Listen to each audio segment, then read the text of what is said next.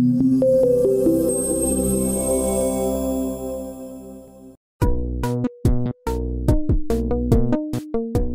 real life, material accelerated at higher speeds and exposed to rain conditions are degraded due to repeated impact of water droplets.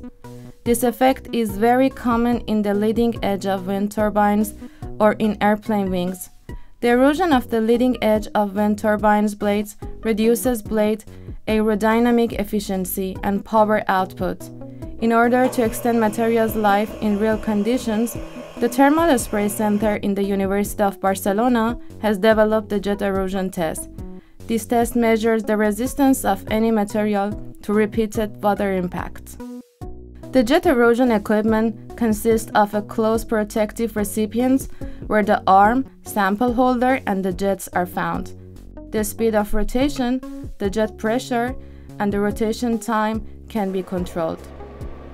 The speed rotation can be set from 15 km per hour up to 350 km per hour. This test is much harsher than the rain erosion test, although the physical principles are the same.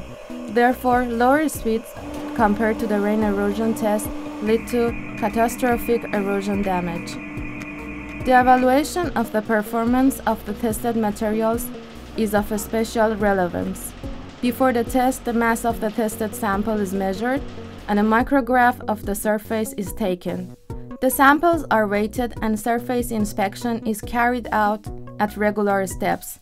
These control measurements are also used to reveal the failure mechanisms of the different tested materials. The time of material failure is considered when an evident mass loss takes place or a considerable area is damaged. The repeated impact of jets onto a surface is a fatigue phenomenon of the coating and the substrate as a whole system. Therefore, this test can be viewed as an accelerated life test of the system and not only the coating material. The simulation by finite element modeling of the stresses into the coating and the substrate gives us valuable information to understand the failure mechanisms.